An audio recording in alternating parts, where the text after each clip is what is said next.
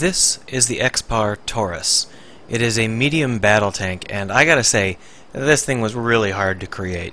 I think you'll like it though. So let's talk about the big problem with battle tanks. As you get heavier, the physics of the universe start to break down.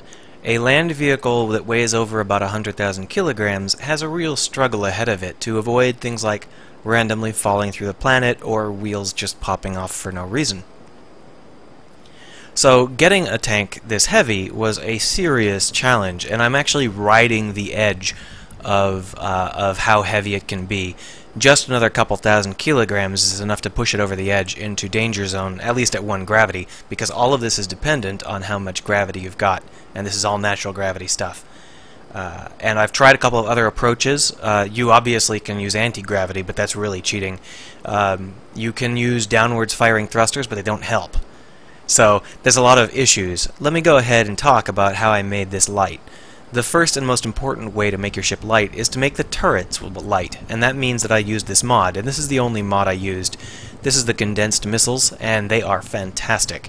They're definitely overpowered, but in this case I needed that. I could not get my tanks to have enough firepower to matter in a normal-sized package. I also couldn't connect the turrets up to a central repository of ammunition, so you have to refill these manually through these unusual slots. I also did mostly striped armor rather than full plate armor. This stuff is not going to hold up against a ship missile barrage, but I couldn't do any better and still keep it underweight. In addition, I put some space balls down here and in the front to prevent it from catastrophically failing. Now let's get into the actual function here. There are 12 marine passenger seats and 1 cockpit. When you get in the cockpit, you can't pilot this tank at all. It just doesn't move. You have to hit 1 to enter into the remote control, and then you can pilot the ship.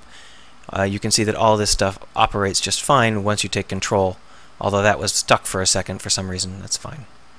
So we have 2 turrets, and they have radically different arcs of fire. The front turret cannot turn all the way around, whereas the rear turret has full 360 degrees of motion. On the other hand, the front turret is the only one that can fire directly in front of you. The rear turret cannot turn down at all. So you have very, very different arcs of fire, and you've got to manage your approach a little bit. If you're trying to take out a ship or someone above you, that's easy. You can use both turrets. Someone behind you to the sides, that's good. You can use the big turret on the back. But if you are like head-on jousting with someone, you're only going to get to use the front turret. So this is a tank, not a... you're not really supposed to run straight at someone if you can avoid it. So now let's drive it around using WSAD. That works fine, but as I said, there are some serious physics problems, and it is important to take those into account. The first physics problem is that the rotors have a maximum connection strength, and if enough force is applied to the rotors, they will just snap, and the wheels will pop right off. That means that if you're a tank above about 250,000 kilograms, your rotors will randomly fail whenever you hit any sort of bump or dent in the road. So if you're above 250,000 kilograms, you have some problems. We are at 260,000 kilograms. Well, we'll see how well this works. The other problem is that if you run into a slope, the way that the physics calculates wheel pressure is such that if you have a wheel against the slope and wheels driving you forward, you will just drive straight through the slope rather than going up it. So you cannot rely on these upwards facing wheels. They will actually just destroy the land in front of you rather than helping you to go up it. Instead, I had to use some space balls to get a little bit of a lift in the front and prevent us from just punching straight through. We're about to go over some slight bumps, and let's see whether or not we lose any wheels. Bump.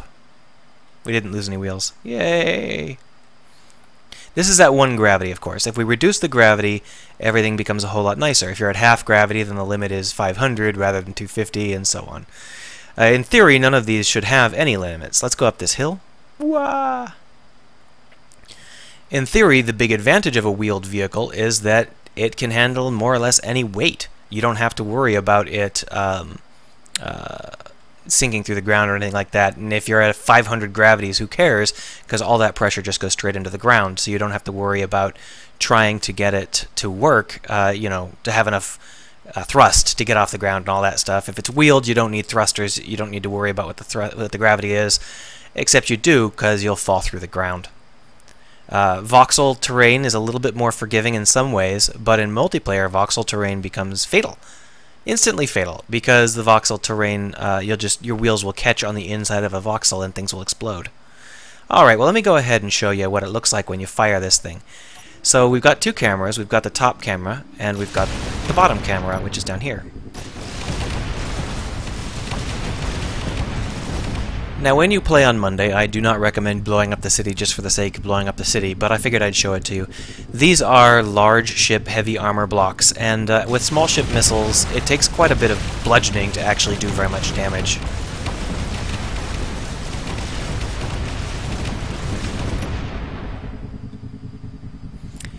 We certainly can't go up that ramp. There's just no way for us to fit.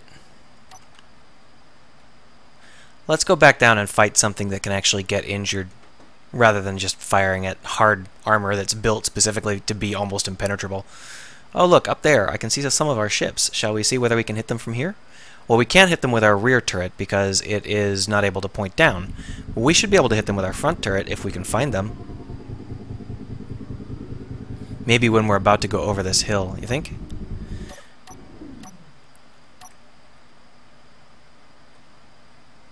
Come on, forward you go. Yeah, I think we'll be able to see him right about now. Yeah, we can see him fine. Ready? Now that tank I'm firing at is a 350,000 kilogram tank, and if I do very much damage to it, as soon as one of its wheels goes down, it will tip, and then as soon as it starts to tip, the very second it starts to tip, it'll just punch through the ground and fly away, because it is heavy enough to cause the physics problems that I was talking about. Shall we see if we can get it to do that? It's a little bit hard from this range. I'm mostly hitting the armor, because that thing does have armored wheels. Am I too low? Too low. Come on. I can't be out of my range, right? Well, let's go over there and look at it in earnest. Bonk! Oh, see, I just did some damage. Shall we see how much damage we took from that? We lost some wheels.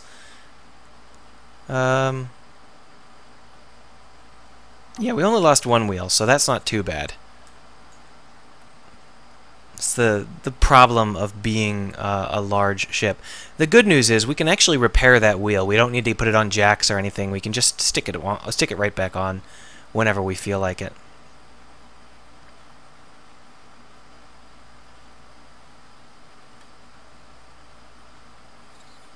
So this corner here is the tank killer corner.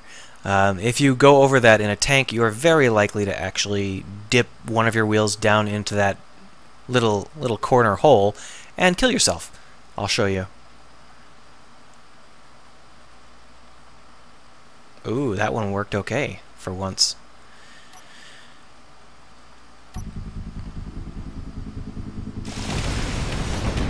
It looks like we actually destroyed our front turret. I'm not getting any response from it at this. Oh, there we are. I was just pointed the wrong way. I'm just being stupid.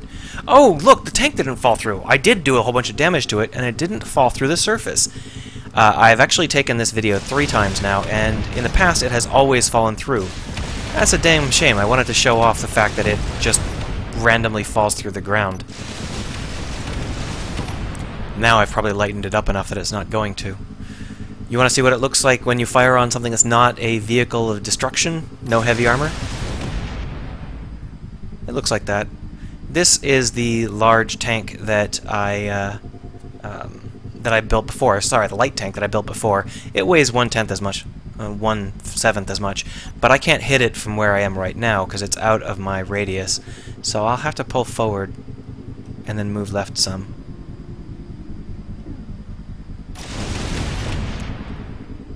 Boom. So these missiles work great against small ships. Large ship armor is a little bit problematic.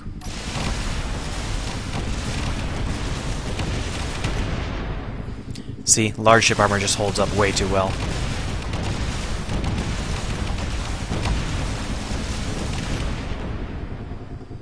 Part of it is that my firing is a little bit unoptimal, but that's fine.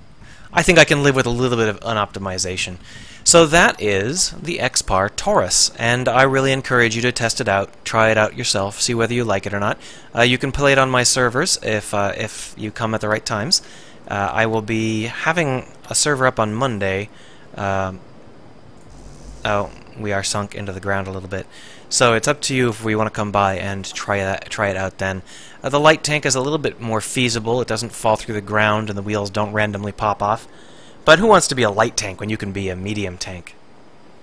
Later on, I'll probably make a heavy tank that's just a whole bunch of Spaceballs.